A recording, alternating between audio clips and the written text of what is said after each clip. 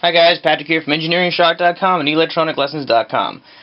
This video is just going to show off one of my new kits. I will be selling this as a fully built and tested Module 2 for a few dollars more. What this is a customizable relay circuit. I've built a few relay driver kits before, active high, so when you put 5 volts on the input, the relay turns on, and when 5 volts is taken off that line, the relay turns off. However, I had some customers ask me, can you make one that toggles? Can you make one that is both active low and active high? And so I did. What you can do with this one is, while you can change it on the fly, there's 2 jumper settings. Lat for latch and low for active low. By default, if you leave those 2 jumpers off, you can't see the LAT and the LOW footprints, but it'll come with 2 jumpers, so you can choose. By default, with no jumpers connected, if you turn it on and you simulate 5 volts, this is a simulation up here. I've got a button, and when I press that button and I hold it, I'm simulating 5 volts at the signal input. And as you can see, that LED turns on, telling me that the relay is on. When I let go,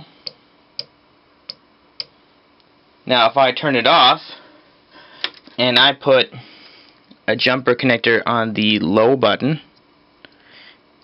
meaning that by default, when there's 0 volts at the input line, the relay will be on, and when there's 5 volts at the signal line, the relay will be off. So I'll turn it on, and the relay should turn on right away because I've got no logic there right now. I've got low.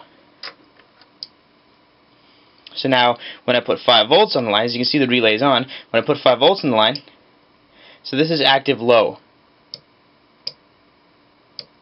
Now, last but not least, I'm going to show you the latching option.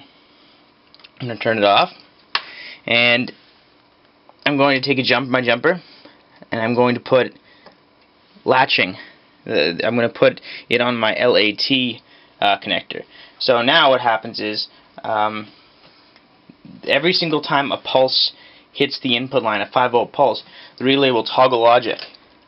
It'll start in logic. It'll start low, meaning the relay is off. So every time I feed a pulse to my pick, it toggles. So you can have your TTL logic, your Arduino hooked up to this. One quick pulse, and if you hold the button, it waits for you to let go before it sees the next operation. So pulse, pulse, pulse, pulse, toggle. That's my favorite part of this whole thing.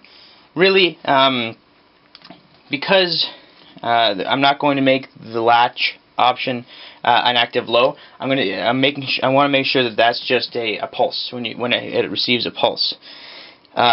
Really, you only need the one connector, because either you're in latching mode, or you leave them all open and you're in normal mode, active high mode, or you take the connector and you put it on the low connector, and then you turn it on, it'll be active low.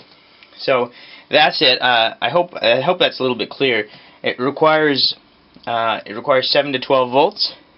The signal pin is TTL compatible. You shouldn't use more than 5 volts on that. Your Arduino will offer 5 volts. Your stamp, your PIC, some of your CMOS, your TTL. 5 volts in the signal input. There's a power line, V plus, and a ground line. V plus, again, 7 to 12 volts. The output has your standard relay connections, your common pin, your normally connected pin, and your normally open pin. So hope you like this. I'm really quite happy with this kit.